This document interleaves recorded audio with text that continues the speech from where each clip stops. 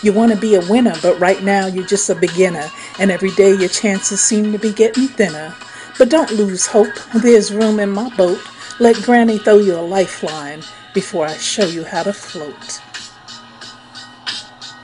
Greetings, fam. Yesterday I spoke to you about losers. Well, today I want to talk to you about winners. And today's video presentation is entitled How to Win at Life. And here we go. Let's jump right in. We come into this world not knowing, neither understanding what life has installed for us. We are beginners. We're learning to live in a world that other people have already created over the course of human history. Within this world, people live life on their own terms. Well, maybe partly on their own terms and partly following the terms set by other people and society. Either way, they make a life following a certain set or conscious and sometimes even unconscious directives that shape their choices, decisions, and actions each and every day. Choices can involve good decisions or they can involve bad ones. Everybody, just like you and me, must live according to a set of rules. These rules govern how we live our lives from day to day. But I'm not talking necessarily about laws created by governments and institutions. I'm specifically referring to a set of rules that go deep into the consciousness. For instance, those of us who fear God, we will live our life according to what we feel the Father in heaven wishes us to do and how He wishes us to behave, and also how we wish to behave and to live based on our values, our beliefs, convictions, and our own personal standards. Every day we live in accordance with these rules to our own benefit, or in the case of those of us who make bad personal choices, to our detriment. And often we do either or without even questioning them. Now, these rules have been conditioned into our psyche over the course of a lifetime by others, such as people who grow up in a particularly religious household may find that they are living life according to what they have learned in that household. And so they follow the standards of that conditioning, and it becomes what we call a conditioning process. These things we can be conditioned over the course of a lifetime by others and by society in general.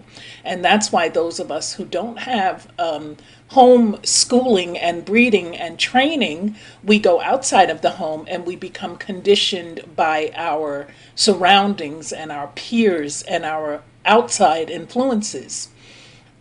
Many of us have been willing participants and have accepted things to be one way or the other.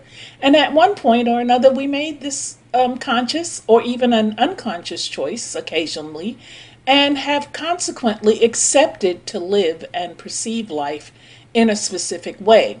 And this is why this current generation is always talking about being about that life. And in the case of that life being a negative choice, many of you have accepted it and live it and perceive it as being the only life. And this conditioned way of looking and responding to life events and circumstances will then shape your future, whether you like it or not. So what may seem very cool and hip when you're young, as you grow older, and it begins to shape your life,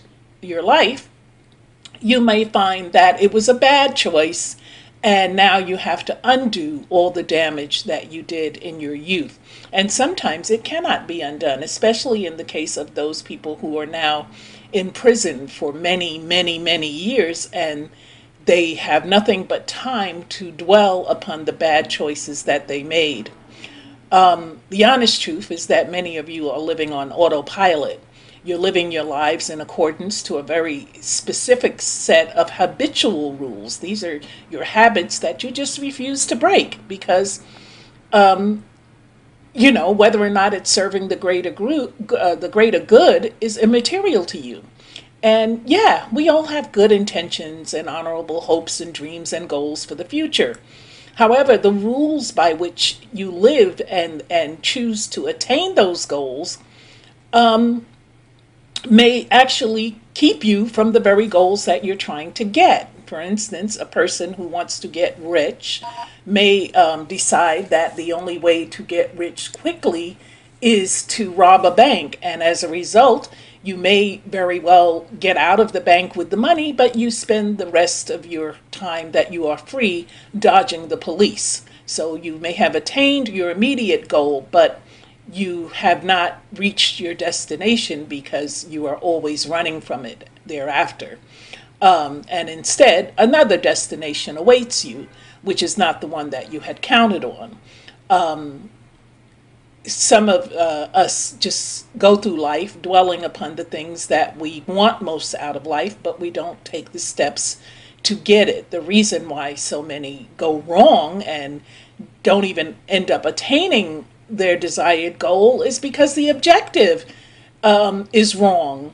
If you want to become rich and famous so that you can win friends and influence people, well, that's the wrong objective.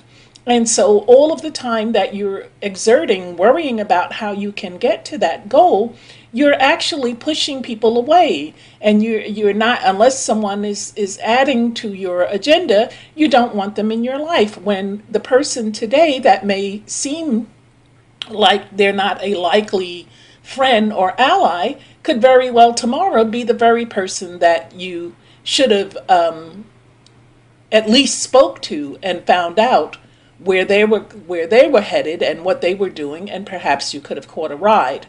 Okay, and a lot of our goals don't allow us the freedom to experiment. We just become stuck on the one thing. Either our parent tells us, oh, well, I want you to become this, or I think you should do that. And so we become locked into this choice that someone else has made for us, when it may not very well be the choice that we want for ourselves, or even the thing that we're going to excel at. So we need to have that freedom to experiment, to fail, to make mistakes, and to enjoy the process.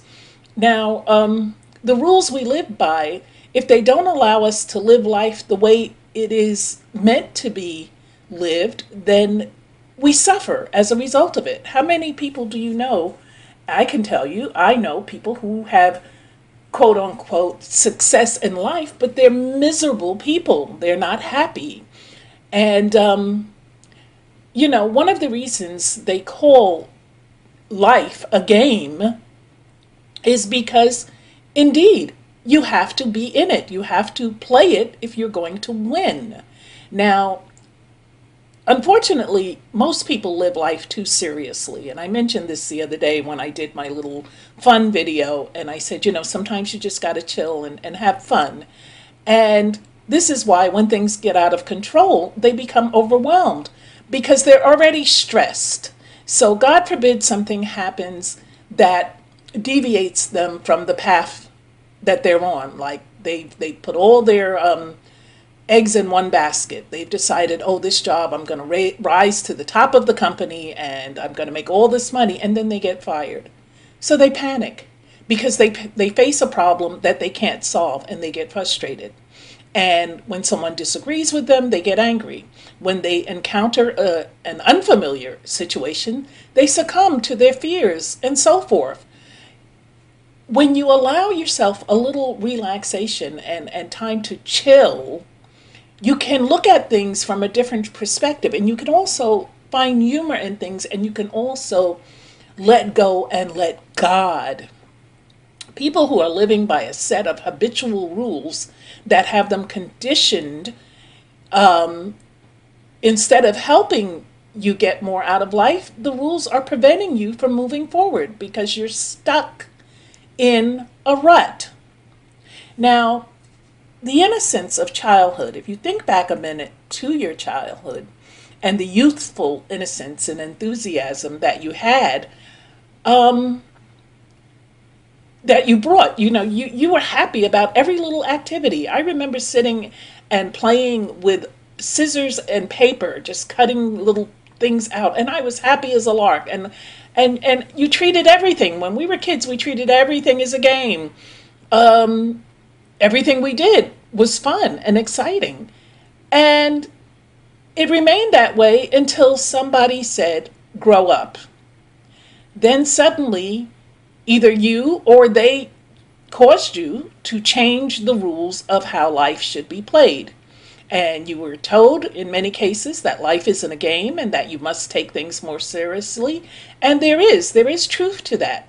But you were also instilled, most of you, to know that actions have negative consequences, that you need to protect yourself from pain, and that you have to hold on tight to things that you own, and that you must follow the universally accepted rules that everybody else has grown up with.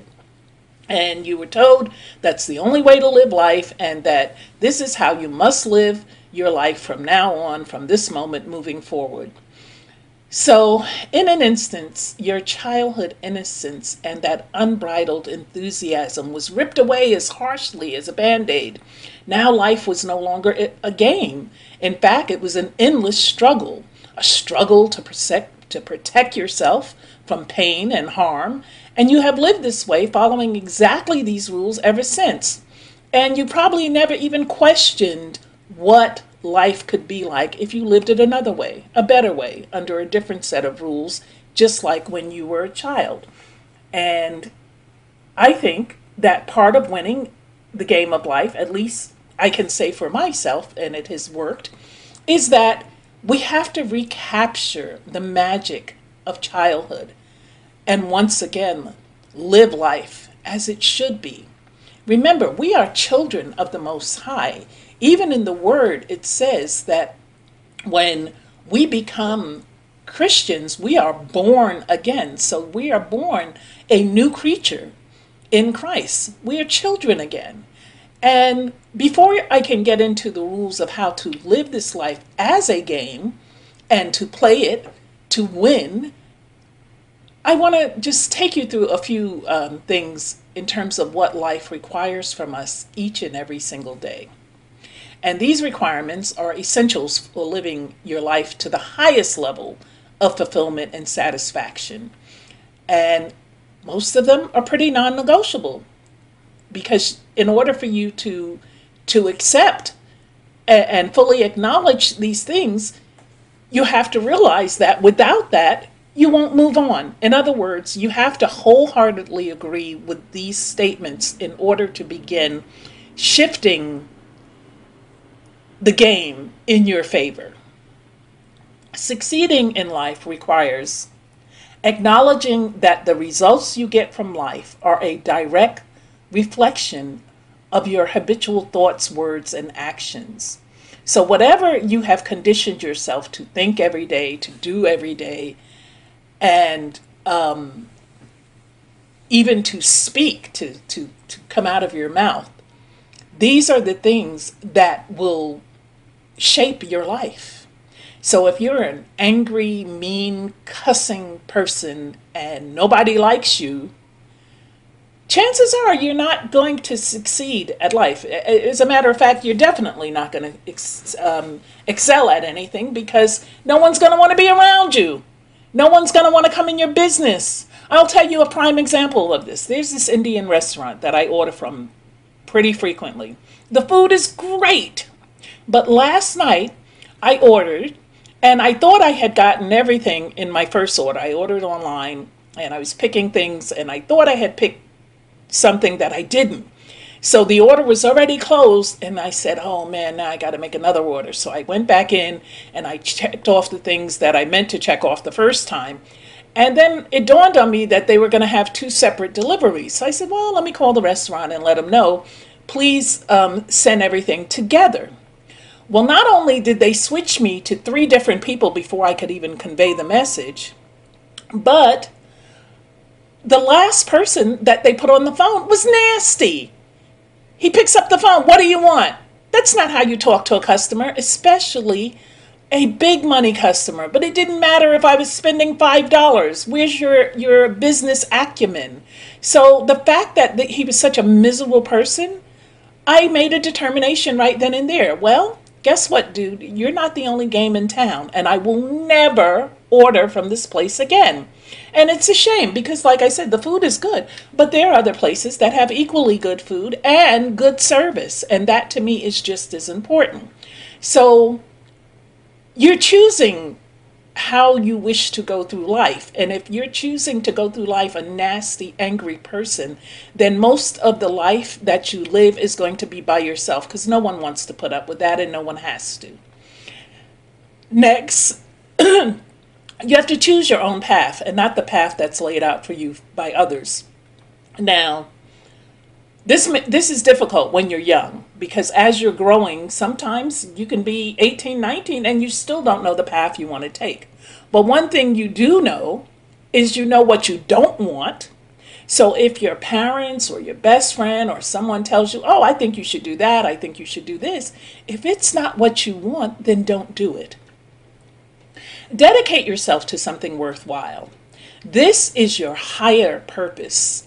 And you are bound by just having lived and been born to dedicate yourself to something worthwhile. I heard a quote once. It was attributed to the great Muhammad Ali.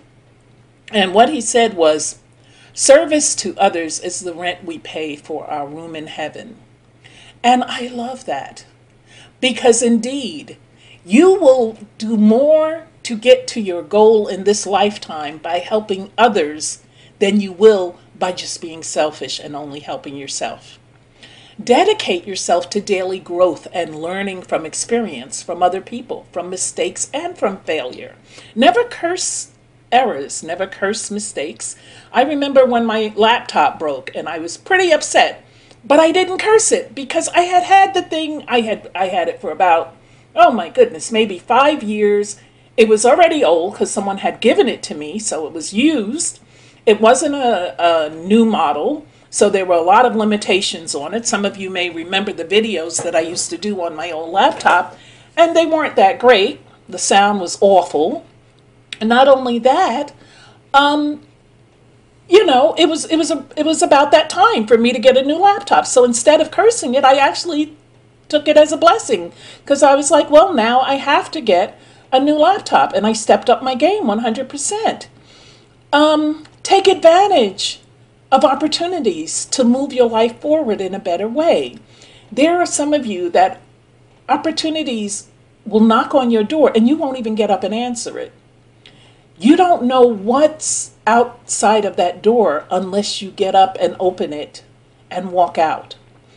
Staying in the house, playing video games, looking at TV, on your devices, this is not going to provide opportunities. Unless you're a game developer, there is no reason for you to be spending 8 hours playing a game. Take full responsibility for your life, your choices, decisions, and actions. Don't complain. Don't blame others or make excuses. In one of my videos, I was saying how I know some people who I knew personally, actually, one brother who, when I was younger, he was at my house a lot of the time, and he didn't work. And so one day, I told him, I says, so you're going to go look for a job today? And he's like, oh, man, white man holding me back. And my thought was that there's no white man standing over this bed holding you down and holding you back. You know, you have to go out and look. And I'm not saying that all black men are like that. Of course not. But this one was. And he was my black man. And I was young and I put up with it because I had the money at the time. So I didn't care because I just wanted him there. But eventually I got a clue and got rid of him because he was just taking the ride. And, that was his goal in life, to find people that he could just, ride with. Ask plenty of thought-provoking and insightful questions about life, about problems, and about circumstances. There are a lot of people out there, they stay in darkness because they're too ashamed to ask anyone a question. Don't be ashamed. Especially look for people that are likely to have the answers. If you want to know something about the legal field, ask someone who's already in it. If you want to know about medicine, ask a doctor or a nurse or even any kind of health professional that might be moving in the circles that you feel your life is directed towards. Remain flexible in thought and open-minded to things. If you're closed-minded, you'll never get past first base. You have to be open-minded in life. It doesn't mean you have to accept everything that's thrown your way, but at least hear a person out. You never know. And while you're doing that, yes, hold true to your core values. So don't do things that you're uncomfortable with. Don't do things that go against your beliefs and your walk. As a Christian, I'm not going to do certain things. I don't go certain places. That's my choice, and I stick by it. Because when you go against your grain, you're never happy. And that's why you have some people who, although they have considerable money, they don't have peace of mind because they're doing something that they actually don't like, or it's, in some cases, they even detest. Make short-term sacrifices for long-term gains. Sometimes, Chaka Khan had a song once, it was called Through the Fire. Sometimes we've got to go through the fire. This is how gold is created. It has to go through the fire in order to get that color that you see when it's in the jewelry shop. You've got to be primed for what's coming up. So you can't just, go out there and you're going to jump right into success. No, sometimes you've got to sacrifice for it. If it means eating ramen noodles for 6 months while you save up the money you need to take that DJ course or whatever it is that you're aiming for, then you do what you have to do. You also have to make tough decisions that may even feel uncomfortable and may even involve some type of risk. Now, I'm not talking about throwing your money away, and I'm not talking about breaking the law, but I'm saying sometimes there are people who are like mud in your wings. So if you have friends who are goofing off and they absolutely have no direction, they're not trying to be about anything, you might have to shake them. You might need to keep your circle tight, because if you're going somewhere and the people around you are not, they can very well hold you back. Challenge yourself. Raise your personal standards. Overcome negative thoughts, negative beliefs, negative habits, and negative fears. If you put the Lord first, you put God first, then you should not fear anything. In whom shalt thou fear?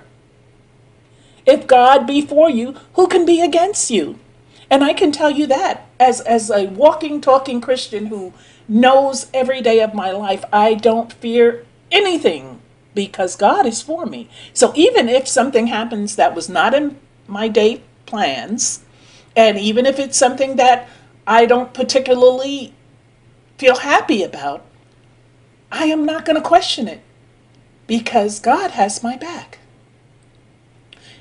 Choose to stand up for your values and beliefs and convictions.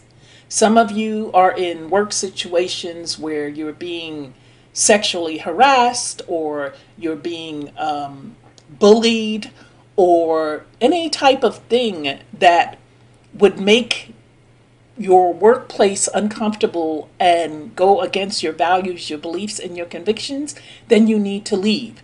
You need to be able to have the reserve to fight or go.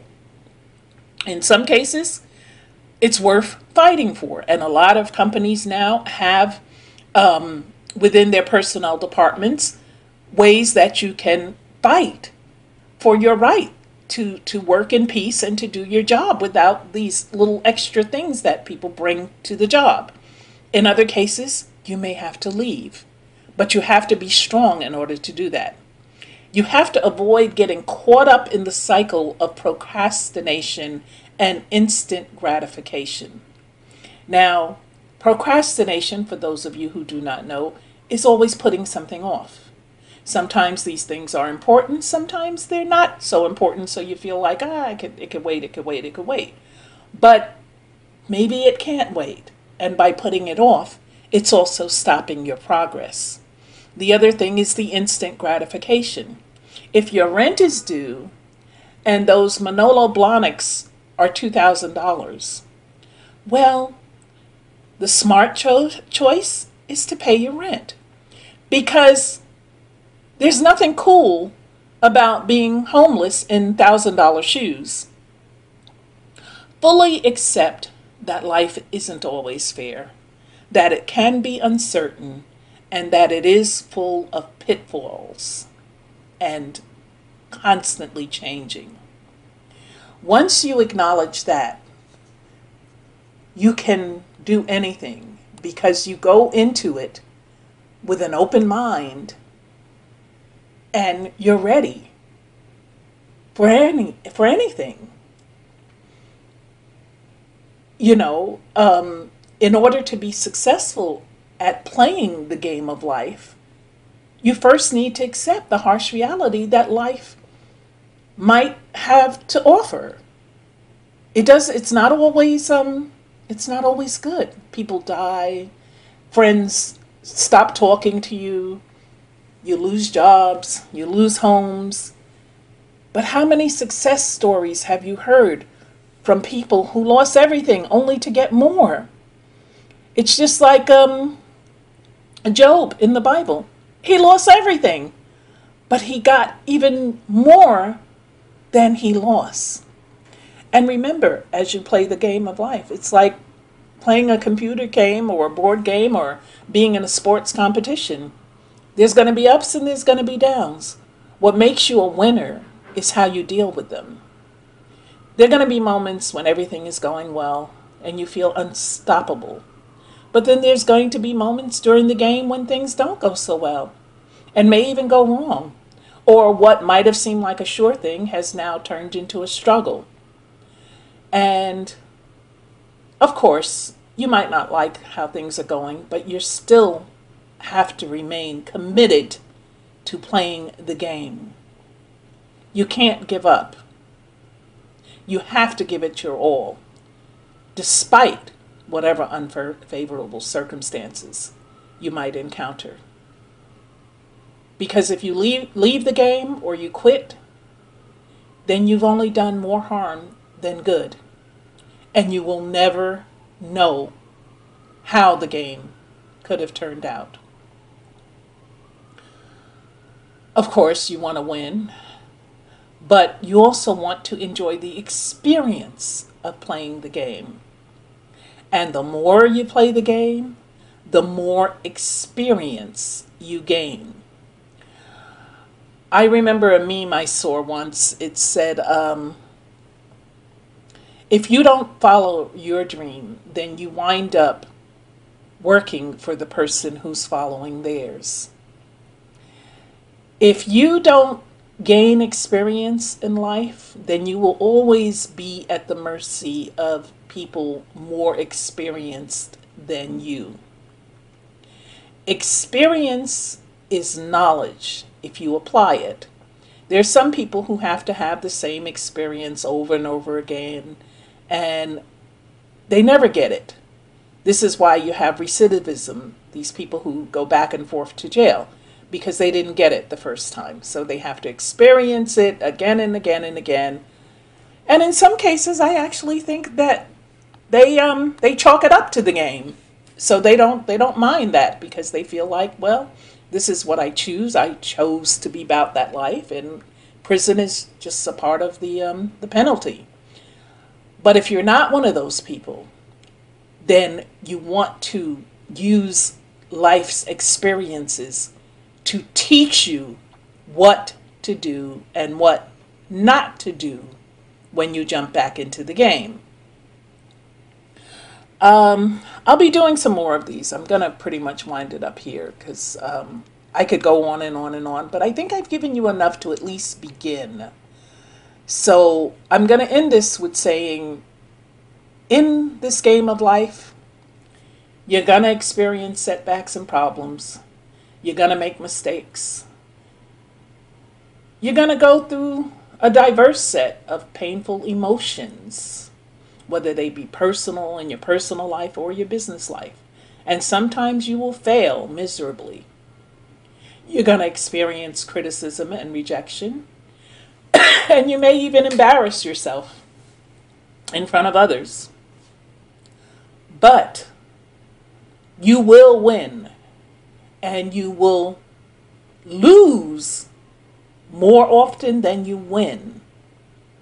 But all that matters is that you win. Keep God first, people, and everything else will follow. I'm going to end with a prayer.